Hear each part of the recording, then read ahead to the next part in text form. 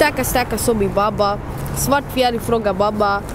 Bankgrannarna klaga. Efter en viss tid 43 var en fara. Hade varit miljonär om vi spara. Ingen hemma följde laga. Många gånger hittade morsan i köket. Whippade med satan.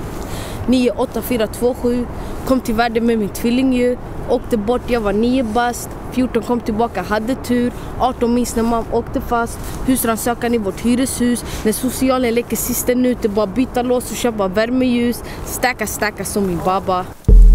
Första strand jag bodde där tills jag blev 9. Sen flyttade jag ut till Tunisien. Kom tillbaka hit när jag var 14.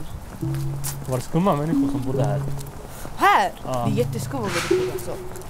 Det är jättebladdat alltså åker du till första strand, du hittar villor för 10-20 miljoner alltså.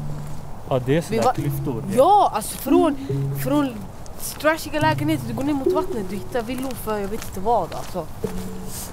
Jag visste Coop i första strand.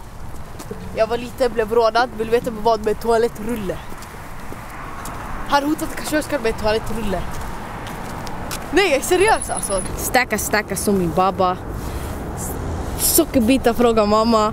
Borde lärt oss av de andra. Hitta vägar för varandra. Bara till Gud och ingen annan. Kolla taket, pengar ramla. 98 det var standard. Ändå saker blev knas för vi var bra på matte. Jag var Mattetorsk. Babba stäcka vår inkomst. Kutta kakan. Alla fläckar bort. Mörk fläck på horisonten hela året om.